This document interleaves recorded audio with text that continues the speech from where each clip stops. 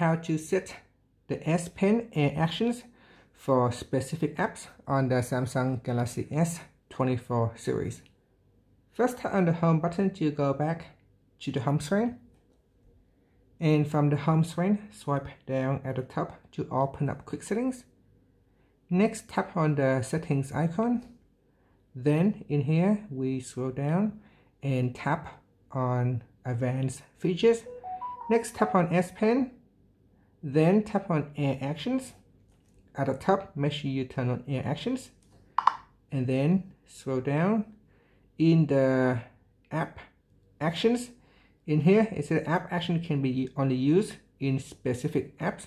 So for example, if you open up camera, you can decide whether you want to use the S Pen features, Air Actions with camera or not. You can turn it off or you can switch it on. If you switch it on, you can perform a single press on the S Pen to take a picture or record video. You can double press to switch the cameras, or you can use gestures as well.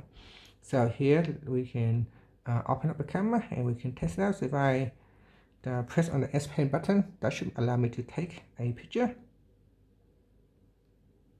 So when I press on it, nothing happened yet, so we want to go back and double check.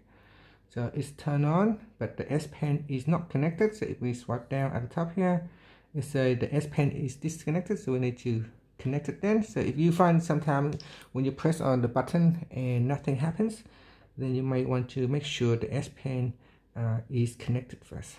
So you can see here it's now connected. We can then pull it out and then open up the camera app, and then we can try it here. It shows the S Pen features, so we can press on the button.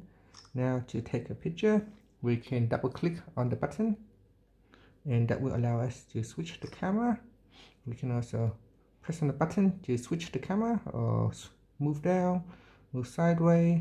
So that is the feature of the S Pen that is compatible with the camera. And then you got different features depending on which app that you use.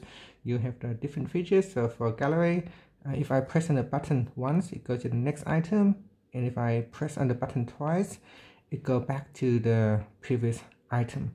And using gesture, so I can move up, move down, move back, move forward, or move left or move right, or I can do that circle action. So I can do that circle gesture, and at the moment it's assigned to do nothing, but you can choose for it to go to the next item, previous item, show high related content. So each of these gestures, you can tap on it and then you can choose what to do with it.